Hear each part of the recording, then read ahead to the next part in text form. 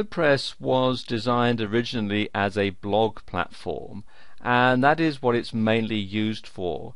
But there is another use that you can put WordPress to, and that is to have it as a static website. And a lot of people use WordPress for this purpose because WordPress has very good search engine optimization, and so you can have the best of both worlds. You can have your static web page and you can have all the SEO that goes with WordPress. And to set a static page as your home page is actually quite simple to do, and I'm going to show you how to do it in this video. Okay, first thing to do is to come down to Settings,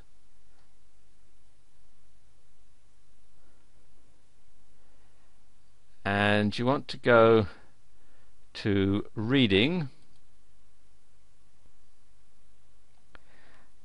and up here it says Front Page Displays, and you can either have your latest posts or you can have a static page. I'm going to click on the radio button for a static page, and then you can select from the drop down menu.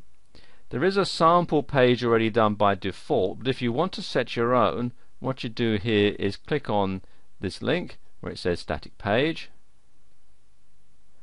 and it takes you to this page here, and which is in the pages sidebar, and click on add new, and let's call this my home page.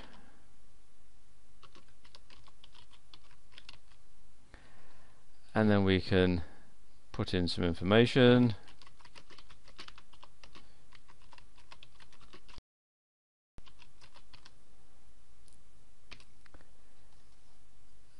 And then click on Publish.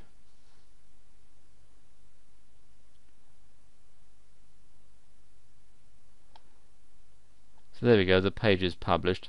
So now let's just go back to the settings again, and Reading, and then we can select a static page and then my home page from the drop down menu, and then click on Save Changes, and there we go, the settings are now saved. And if I go to the main blog page,